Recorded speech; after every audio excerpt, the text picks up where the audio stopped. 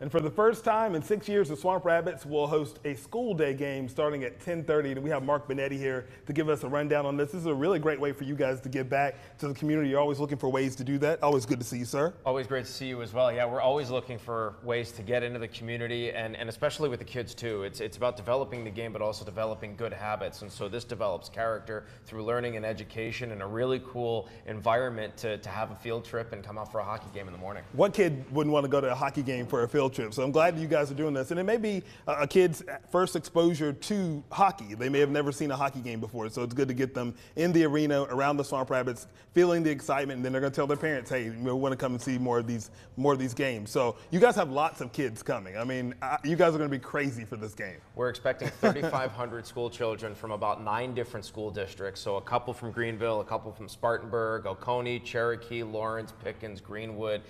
So we're really excited for all these kids to come on out, enjoy the game, and see why we love it so much too, right? And manifestly, yes, there's a hockey game going out on the ice, but it's the learning too. So we have a ton of activations around the concourse geared to STEM. We have activations and learning opportunities on the Furman Plaza as well. We've got these workbooks that we're going to hand out coming in too, and on the video board throughout the game, we're teaching the science of the game, we're teaching the history of the game, and all these different things. I mean, I want to attend one of these games to learn. I need to know the science of the game too, and these workbooks are going to be a real big hit because everyone loves Stomper, and so Stomper's in the workbook, and so all the students will be able to get one of these? Yeah, all the students will get one, and again, it goes through different things with learning math at a hockey game, learning the 3 laws of motion from Sir Isaac Newton and how physics and hockey are married together, and different things, how to make the ice, how the Zamboni works, and so on and so forth. So a lot of great things to gear it towards. Yes, again, there's a sporting event going on, but there's so much that goes into it to make it happen,